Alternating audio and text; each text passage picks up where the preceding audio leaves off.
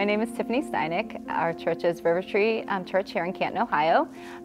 We have an adoption ministry called Orphans. Our main mission is just to support adoptive families in whatever ways we can, and that includes spiritually through prayer.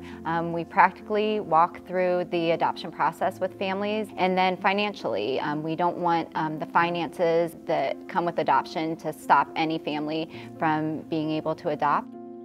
Adoption has always been at the heart of River Tree, our church. You see that when you come to our church. There's 14 flags that represent the different countries that families from River Tree have adopted from.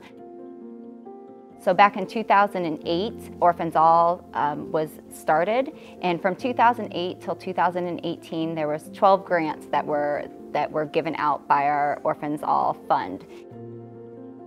And then in the end of 2017, our church leaders decided to kind of really revamp our adoption ministry. So we did a big Christmas Eve offering where our church congregation really poured into the Orphans Fund. And from 2018, we've given out 11 grants that have affected 12 children. And we have one more in process, so we've matched what we did over that 10-year span. So it's really exciting to see just how this fund has grown, how God has really just let it blossom. LifeSong really makes it possible for us to do what we do in every way. They help us to do the work that as a church we can't necessarily do on our own. So I think that's been a big key for us, is we haven't had to reinvent the wheel. We wouldn't be able to reach the number of families that we reach. We wouldn't be able to reach them as quickly. And so it's really a relationship that we wouldn't be able to do what we're doing without LifeSong.